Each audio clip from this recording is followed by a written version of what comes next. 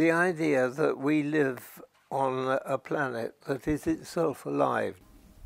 What we're seeing is that climate change is happening now. This is not some abstract thing that's going to happen to people in, other people somewhere else in the future. It's happening right now. One of the things that we're doing in Cambridge through the Cambridge Climate Lecture Series is to think about, well, how can we fix climate change? What are the options open to us? So how do we fix climate change?